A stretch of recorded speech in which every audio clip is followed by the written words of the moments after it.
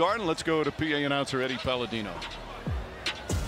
Fans, direct your attention to center court for the presentation of the Larry O'Brien Trophy and the 2022 Bill Russell NBA Finals Most Valuable Player Award. Please welcome ABC's Lisa Salters. Thank you. Here to present the Larry O'Brien Trophy to the Golden State Warriors, to team owners Joe Lacob and Peter Guber, and head coach Steve Kerr, is NBA Deputy Commissioner Mark Tatum. Thank you so much, Lisa. What a phenomenal series and a great way to cap off the 75th NBA anniversary season. To the fans of Boston, the Bay Area, and fans around the world, thank you all for being a part of it. Congratulations to the Boston Celtics, the Eastern Conference champions, on a terrific season. And now the Golden State Warriors, 6 NBA Finals in 8 years, 4 NBA championships, a remarkable run by any measure that only a handful of teams in the history of NBA have accomplished. To Joe Lacob, to Peter Guber, to Coach Kerr, to Bob Myers, to all you great players, the coaches, and the entire Golden State Warriors organization, congratulations. You are the 2022 NBA champions.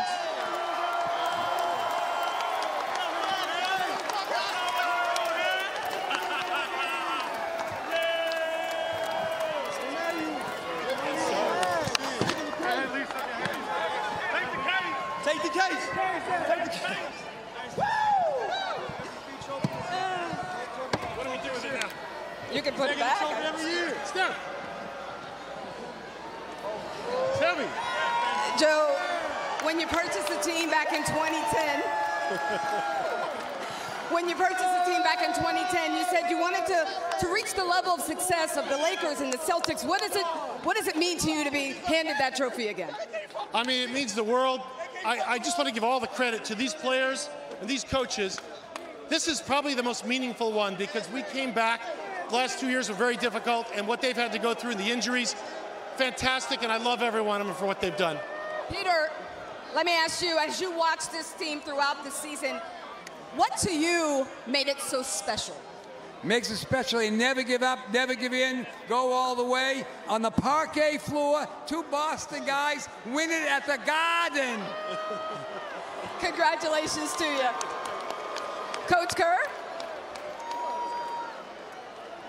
4 championships, Steve, in the last 8 seasons with the same core guys. What does that say about this group? Well, number one, it says that the guy who put together this group did an amazing job, and I like Bob Myers to be recognized. He never gets enough credit. Bob, come on up. He's the guy who put the team together. Bob, it's not easy. It's not easy to repeat success, to keep everyone happy, to keep the gang together. Just how have you been able to do that with this team?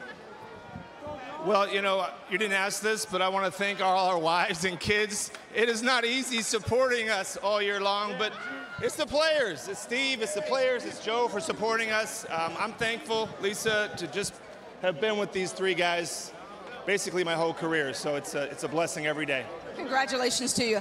And I have one more for you, Steve. This is now your 9th ring. 9th ring. 5 as a player, 4 now as a coach. These journeys are always imperfectly perfect. Where do you rank this journey? This might be the most unlikely one of all, but I've just been blessed. I hang around superstars. If you hang around superstars, good things happen. And that guy Curry, wherever he is, there he is right there. Go talk to him.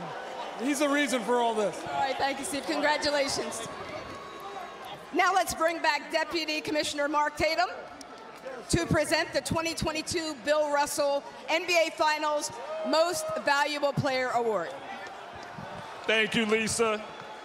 He's a 4-time NBA champion, a 2-time league MVP, a member of our 75th anniversary team, and for the first time ever, he's an NBA Finals MVP.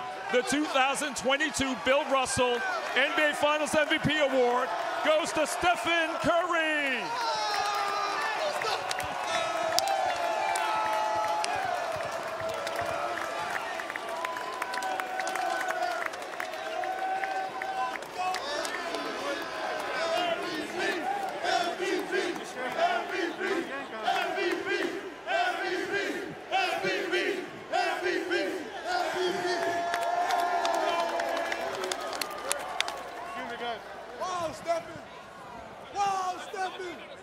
Steph, it's been a lot of talk about this. What does it mean to you to finally get this Finals MVP? It means we won. It means we took advantage of the opportunity getting back here. And I mean, I hear all the conversations, I hear all the chatter. We hear all the chatter. At the end of the day, it's about what we do on the floor. Ain't got to talk about it, just got to go do it. And that's what this is about.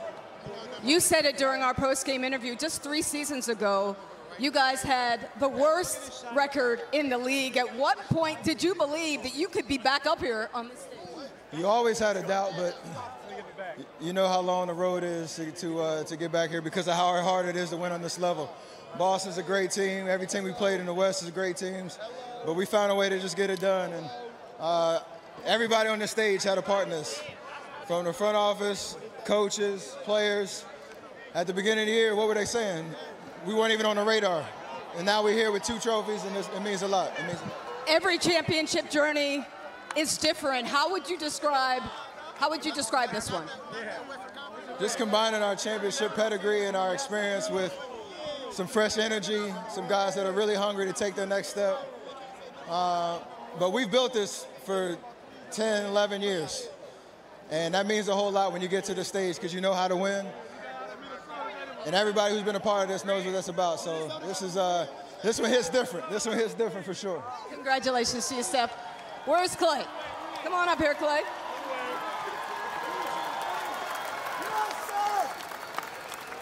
Yes, sir. Love you, boy. Love you, boy. Clay, after everything that you have been through in the last 3 years, what does it feel like to be a champion again? Oh, man. I mean, 2 years off. It wasn't really off. Watching the finals and the playoffs last couple years would kill me. And just to be back on this stage, I'm so thankful for my teammates. The start they had this year, 18-2, it really laid the foundation for what was to come. And it's crazy. I'm on cloud 109 right now, at least. I don't even know what to say. The times that you told us that it was hard to see this, when your foot was in a cast, when your leg was atrophied from surgery, how were you able to push through, to focus on what could be getting back here? Well, I had to have my big bro talk me off the ledge a few times. I couldn't drive. I couldn't do nothing. I was immobilized. And I'm such an athletic person. I love to be mobile. And he would just tell me, patience, patience. It's going to all pay off. Shout out to Seth as well, my little bro Trace. I mean, there were some dog days. There was a lot of tears shed on the bench. Steph talked me right, and even Draymond, and just leaning on those guys, Andre. I'm just thankful to be here, man. This is crazy, Lisa. I can't even believe it. I knew it was a possibility. To see it in real time, holy cannoli. This is crazy. Holy cannoli. What do you think you'll remember most about this journey? About the journey? Probably the dog days in Santa Cruz. It was me and Wise down there. We was playing a lot of pickup. I was getting busted up by our G League team, and I had to take it on the chest. I knew it would pay off. So to be here again I'm so proud of every single person in this organization. This is crazy. And shout out to my Bahamian family in Nassau watching, my family in Vancouver, Washington. I love y'all. Can't wait to celebrate with you guys this summer. Congratulations to you, Clay. Draymond, where are you? Dray.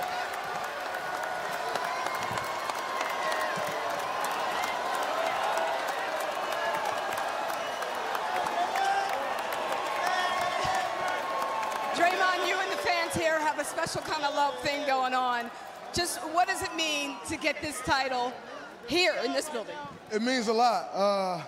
This fan base gave me a hard time, really hard time. And to come here and get a win is awesome. I appreciate this fan base. They brought incredible energy. Got to give kudos to them. But we did what we do. Welcome back to the Warriors Invitational, baby. It's what we do. Welcome back. You had a lot of personal ups and downs in this series. What do you think you learned about yourself in this series? I didn't learn anything about myself. I've been knew I was resilient. Maybe they thought otherwise, but nobody gave me this. I had to work every second of my life to get to this point. So I didn't learn much, but I'm a 4-time champion with my brothers. You all wanted this so much for Clay. How come? I mean, you watch what he went through the last 2 years, and it's no surprise we sucked when he was out. And, for him to battle back, come back January 9th, all the talk, he can't move, he's washed, he's this, he's that. My brother's a champion. That guy there, Clay, he don't lose. And we needed him back to do this. He's back, we back. It's a beautiful thing. Congratulations to you, Draymond. Thank you. Thank you. Andrew Wiggins.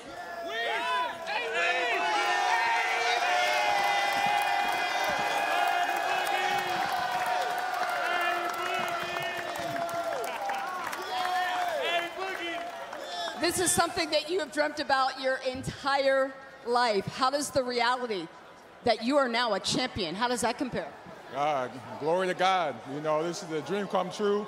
You know, I wouldn't be here without my teammates and, you know, everyone around me. So I'm just enjoying the moment. I'm loving it. Why were you such a perfect fit for the Golden State Warriors? I want to win. You know, that's what they do here at Golden State. They win.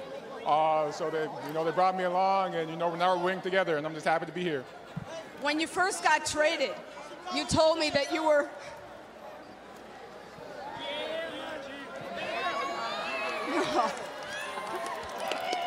when you first got traded, you told me that you were just so much looking forward to learning from Draymond and Steph and Clay about what it takes to be a champion. What do you think you learned? It's hard. You know, this is every day. You know, every day is hard work, preparing yourself. What we do in November, you know, December, January, that prepares us for this moment in June. So I'm thankful for those guys. Congratulations to you, Andrew. You are NBA champion. Thank you. Congratulations once again to all of the Golden State Warriors, the 2022 NBA champions and Finals MVP, Steph Curry. Congratulations to you all.